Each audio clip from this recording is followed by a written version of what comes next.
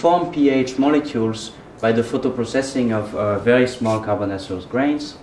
And then I'll continue and trying to convince you that perhaps by the photoprocessing of pH molecules you can form fuel rings. So there was a nice introduction on fuel rings by Jan, so it's nice because this has set the context for my presentation. And then I'll talk quickly about how the destruction of pHs can form, you can form hydrocarbons from this photoprocessing of pH molecules. So this is not work I have conducted, it's done by colleagues, but I wanted to insert it here in this presentation because I think it fits quite well. I'll talk quickly also about the ionization of fuel rings, which were discussed, this subject was discussed by Jan already, and we've seen that there are a few problems with this topic.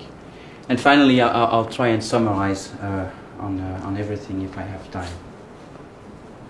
Okay, so this is, before I go into the presentation, I just want to say a few words about this nebula, NGC 7023, because I'm going to talk about it a lot in this presentation. NGC 7023 is a reflection nebula, so you have an intermediate mass star, about 8 solar masses, I think, or maybe no less, sorry, intermediate mass star here that has formed in a cloud of gas and dust, which is still surrounding the star. And the star is illuminating this cloud, and what you see in blue is the reflected light from the star. In addition to the blue light, you see here, I don't know if you see very well, but these filamentary structures which glow in red, and it is believed that this red glow is due to the fluorescence of carbonaceous molecules in the visible. Okay, so this is just to describe this object that I will be talking quite a lot about in the presentation. Okay, so this is now back to the presentation itself, and the first part will be about the conversion of very small grains to pHs. So this is NGC 7023 again. This time it's seen in the mid-infrared at 8 microns with Spitzer. So it's a zoom on the northern part of the nebula. So you have the star here, and you have these filaments here that appeared in red in the previous image. And so here in the mid-infrared, the emission is mainly due to, at 8 micron, is mainly due to polycyclic aromatic hydrocarbons. Okay, so you see that these filaments are extremely bright at mid-infrared wavelengths. So we also have what we call spectral mapping for this region. So it's another map here where you see that the resolution, the spatial resolution, is a bit lower. However, for each one of these pixels here in the image, you also have a mid-infrared spectrum. And this is one of the spectra that you can extract from these cubes, and you see these very nice bands which are attributed to the CC and CH vibrations of pH molecules. So what is interesting when you have this type of data, these spectral cubes, is that you can look at the evolution of this spectrum depending where you are looking in the nebula. So what I'm going to show to you now is a little movie of the evolution of this spectrum, and going from this position in the cube and in a crosscut like this and getting closer to the star. So this is what it looks like. You start with this spectrum, and when you get closer to the star, you see that the spectrum evolves and that the shape is really changing. In particular, I'm going to show it again. Okay, in particular, you can see that the underlying continuum seems to decrease, and that the ratio between this band, for instance, and this band changes when you're getting also closer to the star. So the working hypothesis we have done here, based on this observation, is that each one of these observed spectra is in fact the result of a linear combination of only a limited number of elementary spectra. And that what we observe in the end is different mixtures of the same elementary spectra. And so you can write this in a mathematical form, which is like any given observed spectrum, x of lambda, is the result of the sum of these products where you have mixing coefficients, which only depend on the spatial position in your data, and these elementary spectra, S of lambda. And it's the sum of these products which gives you a spectrum at a given position in your spectral cube. Of course, you don't have only one spectrum; you have a spectrum for all the positions in your nebula, and so you can write this in a matrix form where you list all your spectra and say that they are the result of the product of a mixing matrix, which contains all these mixing coefficients, and a source matrix, which contains the elementary spectra. Okay, so this is just the definitions, and I will, for the sake of simplicity, write them in this form. So you have the observation matrix, the mixing matrix, and the matrix of source or elementary spectrum. And of course, the goal is to identify the matrix A and the matrix S based on only the matrix of observation that we have. Okay, we only have this, and we want to identify A and S. Okay, so that's the problem. The approach is the following. You rewrite this equation by just saying that W is an approximation of A and H is an approximation of S. And then the way to identify W and H is the following. You minimize a criterion which is either the Euclidean distance between the matrix H and the product W times H, or the Kuhlsbach divergence between X and the products W times H. The way to do this, to optimize this criterion, is the following. You have an iterative algorithm which is the following. You start with random H and W matrices, and you update them using these update rules. Okay, and this criterion is non-increasing under the following update rules. So when you, of course, when you do this, you have to start with some settings. In particular, you have to I think this one is, yes, okay. You have to set the number of rows in your matrix H, so it means the number of spectra that you want to extract. W and H must be positive when you do this, and that's okay because we are looking at emission spectra, so there's no problem here. And you start, as I said, with random W and H matrices. And what is important to mention here is that these results, at least in our case, empirically, we can verify that the results do not depend on the initialization. So no matter how you initialize W and H, you will always converge to the same solution. And this is what we find in our case. So it's quite reassuring that it seems that there is only a unique solution to the problem. Okay, so this is what we find at the end for three extracted spectra. These are the three elementary spectra that we find. And so what this means is that combining these three spectra, by making linear combination of these three spectra, you can reproduce all the spectra that were in the little movie I have shown earlier. So in fact, since we have the mixing coefficient, we can reproject these mixing coefficients on the sky, and this is what is shown here. So what the color show is the distribution of these spectra on the map. So what you find here is that in this region here, far from the star, you're dominated by this spectrum. When getting closer to the star, you're dominated by this green spectrum, and then when you get even closer to the star in the cavity, here you're dominated by this blue spectrum. And so based on this spatial distribution and also on the spectral characteristics of these extracted spectra, we've proposed the following scenario where in fact you have here far from the star very small grains or pH clusters, and that these clusters are photoevaporated when you get closer to the star into free-flying neutral pH molecules, and that when you get really closer to the star here, these pH molecules are ionized into pH cations. So this is just a little drawing of how we think this is happening.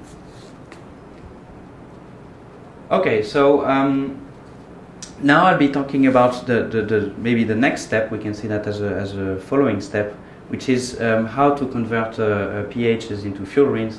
And so Jan has said a few words about this, and so I'm going to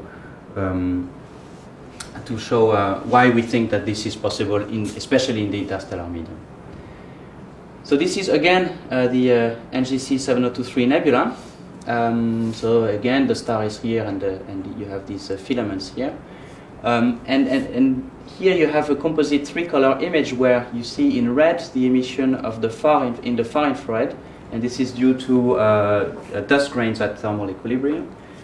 In green you have the emission at 8 micron, which is due to PH molecules, and then at 3.6 microns you have basically what you see is the emission from stars, from background stars, and from this intermediate mass star here, which is illuminating the nebula. So for these two positions, we have high-resolution spectroscopy. In fact, for a whole region here, we have high-resolution spectroscopy. And if you take position 1 and 2, this is what you obtain. You see here for position 1 these nice bands which are due to PHs. And when you get really close to the star here at position 2, you start and see the emission from the C60 molecule at 17.4 and 19 microns. Okay, as I've said, we have data for this whole region in high-resolution spectroscopy. So what you can do is actually, in a crosscut from these filaments all the way to the star, you can derive the abundance of the C60 molecule and the PH molecules. And this is what is shown here. So here you have on the left position 1, so that's when you're far from the star, and here on the right you have position 2, so it's when you're close to the star. And what you see is the following, is that the abundance of the C60 molecule seems to increase by about an order of magnitude when you get closer to the star, whereas the abundance of the PH molecule on the opposite seems to decrease by roughly also an order of magnitude when you go from position 1 to position 2 in the nebula. Okay, so what this tells you is most likely that C60 is being formed in the interstellar medium, and unless there is a way you can hide C60 and then you have when you go closer to the star you reveal this hidden C60. But the most likely interpretation is that C60 is formed, and this is a very low density. It's of the order of a few hundred per cubic centimeter. So aggregation processes, bottom-up processes are completely impossible in these. Well, at least we think they are completely impossible in these physical conditions. So of course, the idea is can the C60 formation be due to the photochemical processing of PAHs? Okay, because you see PAHs disappearing and C60 being formed. So of course, it's a very natural thing to say, well, maybe you convert PAHs into C60.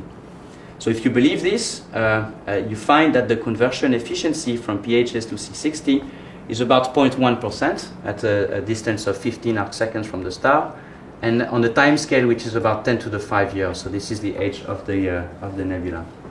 So basically, you can convert, let's say, about 0.1% of your PAHs into C60. So this is a not very high efficiency. Okay, so the scenario we proposed for the formation of C60 based on PAHs is the following.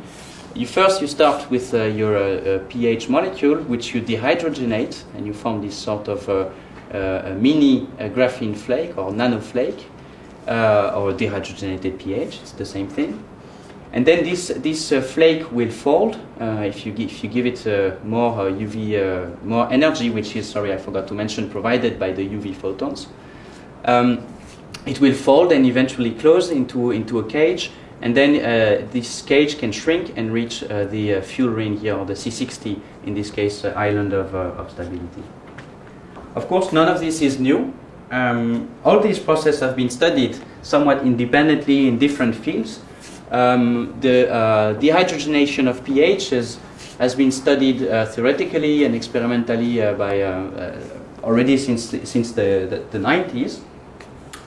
The folding here has been studied in the lab as well, and theoretically.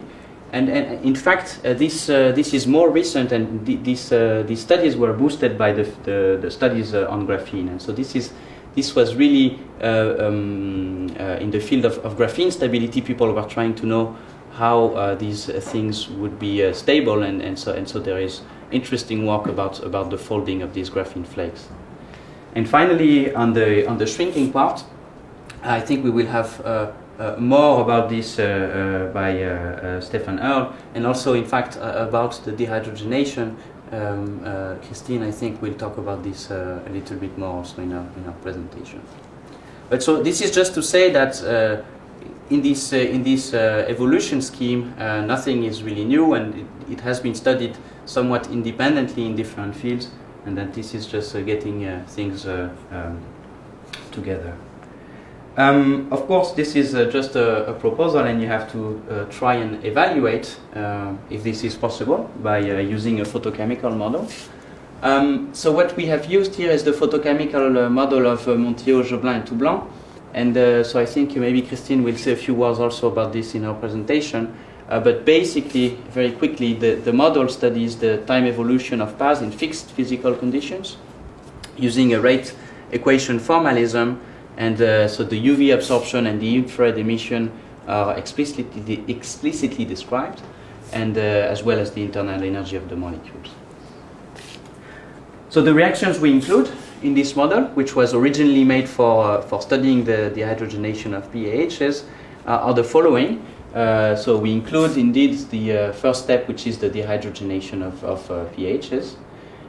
Also, I forgot to mention that in this case we only study one species, which is circumovalin C66H20. So you first dehydrogenate your circumovalin, okay, and then the second step is folding the planar C66 into a cage C66, and then you have all these different steps of losing C2 units until you reach C60, and C60 can also be destroyed into C58, and you can continue the cascade like this. For all these reactions, we use what at least we think is state-of-the-art parameters for the rates, for the parameters for the Arrhenius equation, which are the following. So they come from different sources. I think these ones come from laboratory experiments. These come from molecular dynamic simulation. These activation energies here come from quantum chemistry calculations. And here we have a range of values for the pre-exponential factors because in the literature there is no consensus on what is really the correct value to use. So we use quite a large range of pre-exponential factors here. But I mean, this is something that we can discuss.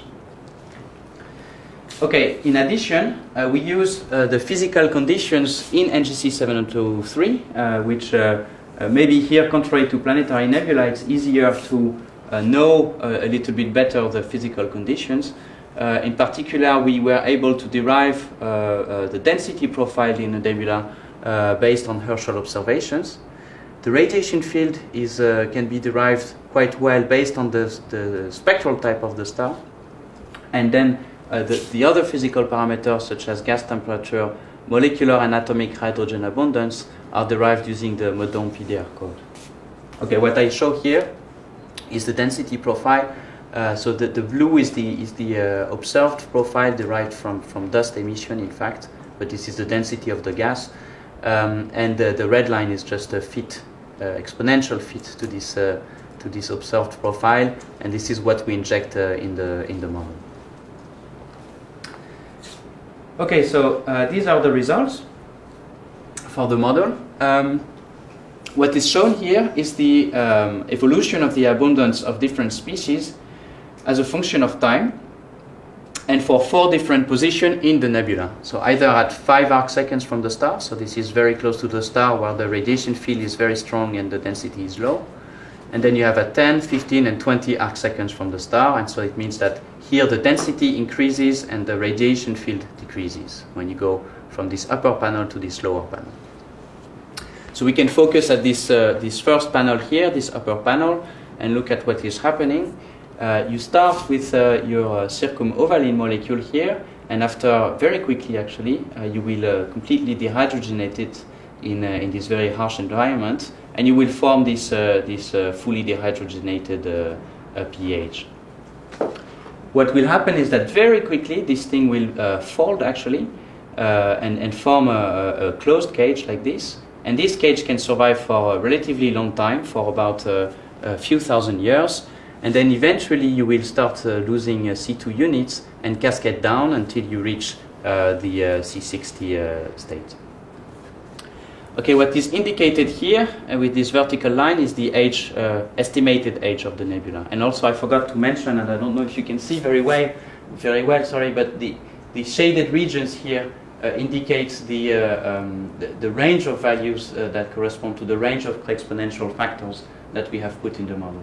So like these solid lines here are like the most pessimistic case, and the upper region here of this shaded region is the most optimistic case.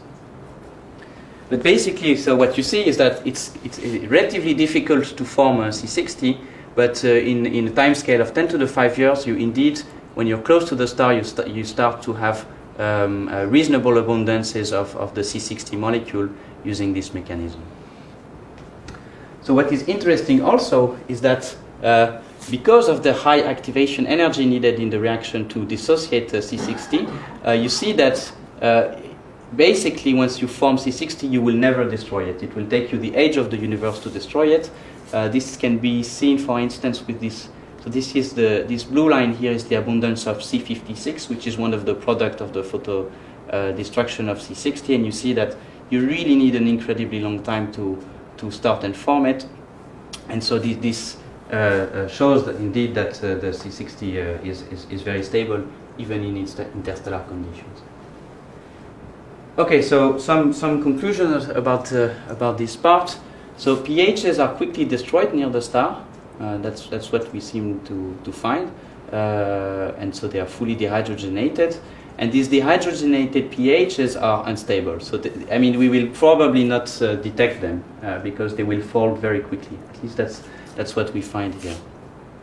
The shrinking process is what takes really the longest in the shrinking to so this sort of floppy cage to the symmetric C60. And the C60 is also almost never destroyed, and maybe that's why we see it in the interstellar medium. And the conversion efficiency in the model, assuming that all PAHs are C66H20, which is a very strong assumption and is of course probably not right, is that about 0.1% of these molecules can be converted into C60 in about 10 to the 5 years. So at least, I mean, of course, this is not representative of all the PAH family in space, but at least this order of magnitude seems to be comparable to what we have in the observations. So this is just sort of a proof of concept that this can work in that the destruction of PAHs can lead to the formation of C60 in space. But I think it's hopeless to try and do a model which will include all the molecules and well, at least so far we haven't succeeded. Okay, so now I'll spend a few minutes talking about the conversion of PAHs to small hydrocarbons. So this is the only time in my presentation where I don't talk about NGC 7023. This is the Horsehead Nebula. So you have a molecular cloud, so a cloud of gas and dust that you see here in this in dark, and it's illuminated by a star which is called Sigma Orionis, and it's situated somewhere here, and it's illuminating this cloud. And what is shown here in the right panels is, for a crosscut that is shown here in red in the nebula, the intensity emitted by different molecules. Okay, so in this upper panel you have the C18O molecule, and then in these three panels here you see the emission from these hydrocarbons or radicals, and then in the bottom one you see the emission from PAHs. And so what the authors of this work have shown is that in fact you find the C18O molecule peaks really in the inner parts of the cloud, where it's very cold and where very little UV radiation penetrates. And then these small hydrocarbons seem to be found more on the surface of the cloud. Okay, so more to the right on this image, and they peak apparently very close to the emission of PAHs. So what they have suggested is that in fact maybe these hydrocarbons are formed from the photolysis of the pH molecules. Okay. So the last thing I want to talk about is the ionization of fuel rings. So Jan has already shown this in his presentation. So in 1994 there was this proposal by Foy and Ehrenfreud that the diffuse interstellar bands observed towards a different line of sights at 9577 and 9632 angstrom could be due to the absorption of the C60 cation in space. Okay, so there is quite some debate about this and related questions. So the first thing, as Jan mentioned, is that the identification of C60 plus is based on a coincidence with absorption bands, and this is questioned because it's not gas phase spectroscopic data. In emission, we have seen that C60 is seen everywhere, and the C60 plus seems to be nowhere, basically. Is C60 in the gas phase or in the solid phase? So you can look at the discussion in the paper of Hieronymo about this. And also maybe more generally, the definitive proof for the existence of a specific gas phase carbon molecule, and so this is like the whole pH model behind. This has not really been proven yet, and actually there is still some discussion recently on the validity of the pH model. Okay, so back to NGC 7023. Here, what I show in this color composite image is the emission of different species. So you have molecular hydrogen in blue, which is situated in this region here far from the star. So what you see really here is the surface of the molecular cloud. Then you have the emission from PAHs in the regions which are closer to the star. And then really in the inner regions, very close to this illuminating star, you have the C60 emission at 90 microns, which is dominating. Well, not dominating, but which is very strong. If you take a spectrum at this position here in the nebula, what you see is the following spectrum, and you recognize these bands from the pH molecules. Now, if you take a spectrum at this position 2 here, which is really at the edge of the field of view that was observed with Spitzer, so it's like the position, the closest position you can find to this illuminating star, you see this spectrum, which is very similar to the one at position 1, except for a few tiny features which I have indicated here with these red lines. And you have a band which is at 6.4, a band at 7.1, a band at 8.3, and another one at 10.5. And so these bands are present really only in the immediate surrounding of the illuminating star, whereas neutral C60 is a little bit more extended around the star.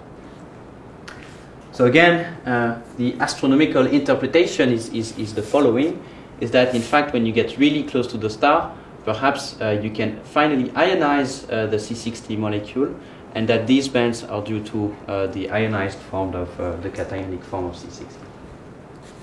So this is just the astronomical interpretation, but then you have to do a bit of spectroscopy to back up this proposal.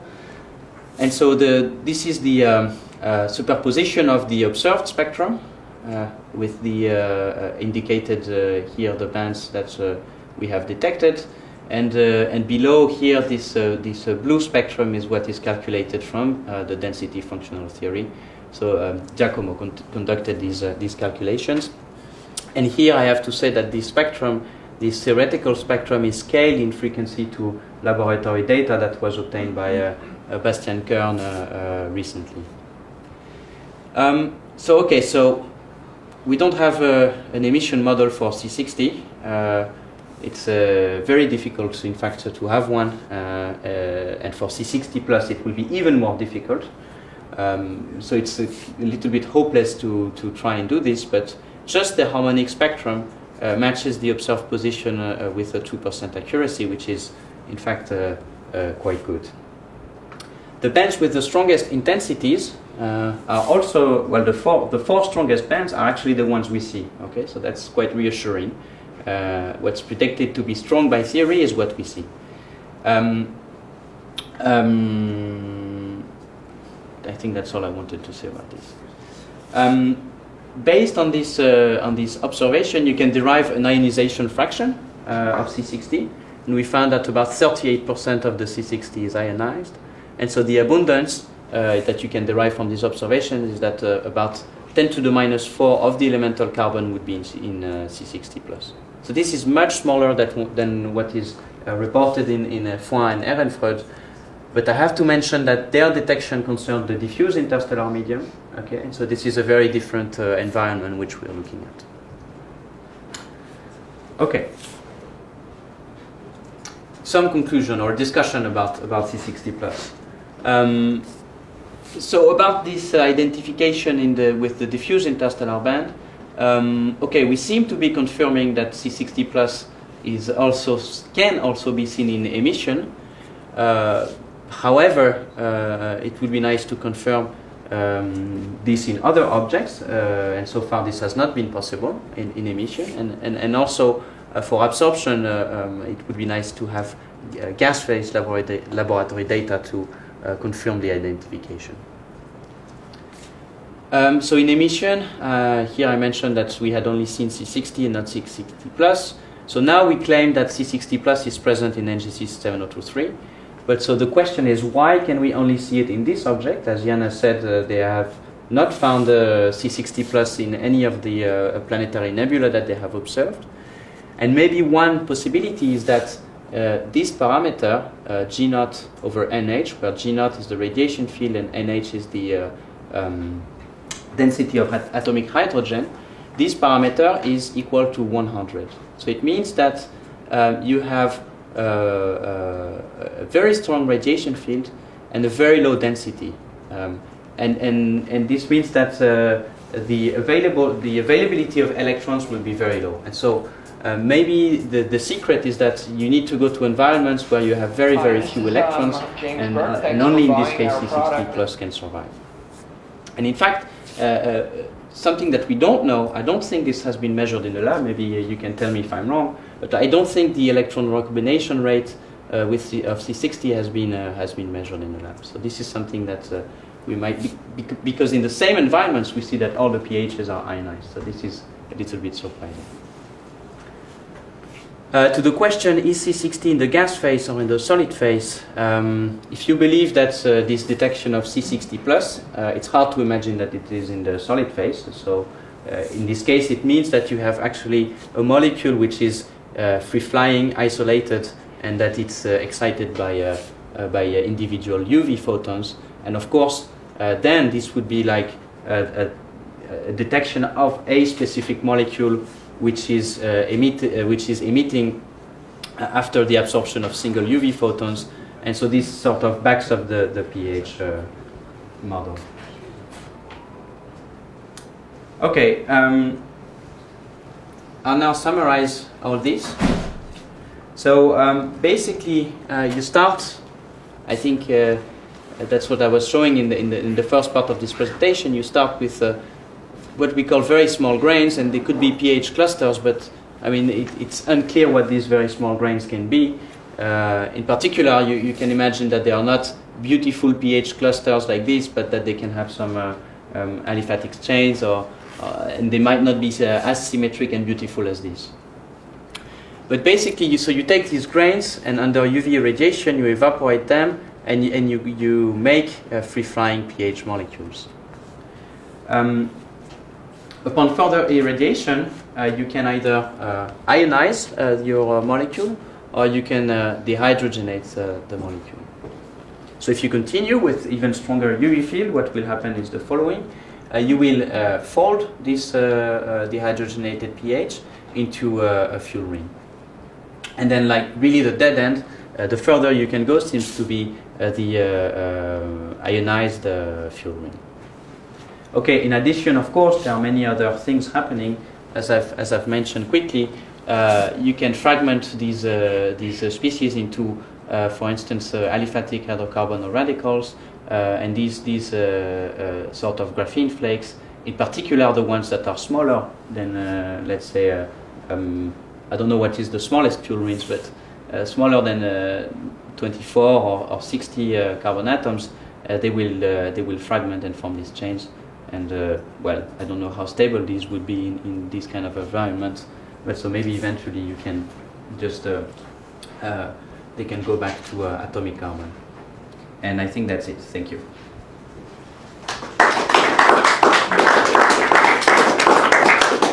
Thank you very much. Questions? So just as a kineticist, I have to comment about your A factors in your model. Mm-hmm. So normally people think that A factors can't really be much faster than KT over H, which would be numbers like 10 to the 14% or something like that, not 10 to the 20%. I don't know if you're These. So this C2 elimination. Another way to look at it is to look at the reverse reaction and just assume the Harvard-Smithsonian collision rate for C2 is collide with those caveats. You can calculate that. So, and you know the thermochemistry, so you know you can estimate the delta S. okay, so for the reverse reaction, here the density is extremely low. So once you eject. No, just for to do the thermodynamic calculation of how fast the A can be. Yes. You can use the equilibrium constant. You can estimate from the thermochemistry. All you need is the entropy. Okay. And then the reverse rate, the fastest it can be, is the collision rate. Yes. Which you can estimate also. Yes. And then you can do the equilibrium constant. Yes. Reverse. Right. The Yeah. highest A factor you get will be about 10 to the 14. Okay. So those ones. Okay. Other questions? Did you make actually some error calculations or sensitivity analysis? How much the A factor, I mean, at least within this parameter, influences the results of your models? Yes. So so here at least there is a range of values. Okay, and this range of values turns into this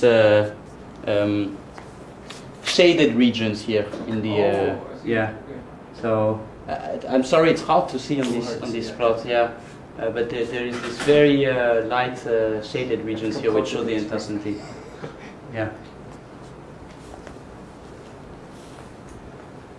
So in your models you see a clear evolution from PAHs to fullerenes. I'm wondering if when you make the spatial crosscuts and then you see 703, whether you see observationally as well that you also remove the PAHs and because I have the impression from afar, it looks that even the spectral at FC60 still have very strong PAH emission. Yeah.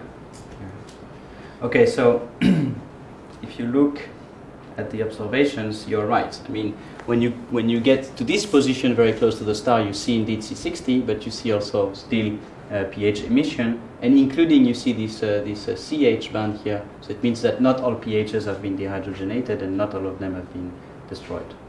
There are two ways to sort of reconcile the observations with the model. The first thing is that you have the geometry here.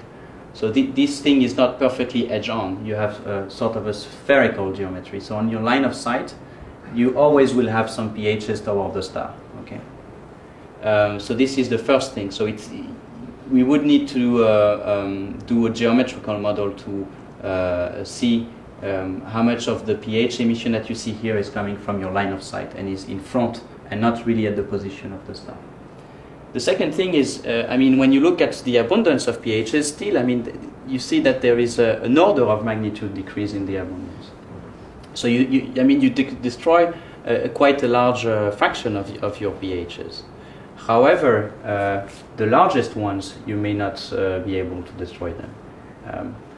Depends how large they are, but the first step, the dehydrogenation step, depends on the size of your pH. If you have a very large one, you may not be able to dehydrogenate it. But I guess it has to be very, very large. Yeah. Another question, do you see any spatial changes in the ratio of the C60 bands? In these two bands? Okay, so for these two bands, it's you know this. It's tricky because in fact you also have a pH band at 17.4 micron, So, do you see an evolution in the ratio? It's hard to say, but I haven't looked at it specifically. Yeah. Different spectra would be interesting. Yeah. Mm. Okay. Yes. Good point. So at the beginning, you showed us a nice 3 spectra that you had extracted. Mm-hmm. Can you assign those peaks, what they are, and do they make sense as chemical substances? These. Yeah. Okay. So. Of course, what I have shown here is really the mathematical decomposition, but there is, there are spectroscopic arguments to back up the assignment that we make. In particular, for instance, for the cations here, you see that this 11.2 micron band is very weak compared to for instance, this 7.7 micron band, especially when you compare to the neutral pHs. And this is something that is known from the FT calculation and is known from the lab as well. This has been measured. Do you have a sense of how big the pHs are, or that's not determinable? Here, from the data? For any of the 3, yeah. Well, okay, so the problem with these emission spectra is that so far we don't have a complete emission model for pHs, for interstellar pHs. So determining the properties of pHs in interstellar space is extremely difficult because we don't have a specific identification. So based on this, I mean, it's difficult to say something. There is a lot of literature and everything seems to point to large systems, and also stability considerations also seem to point to large systems because the small one you will destroy very quickly. But based on this, it's difficult. In fact, there is a recent study by the group of Luala Mandola where they studied the same region, and they say they can sort of put constraints on the size based on the use of their theoretical database. Yes. Okay. All right. If there's no further questions, let's thank you. Thank you.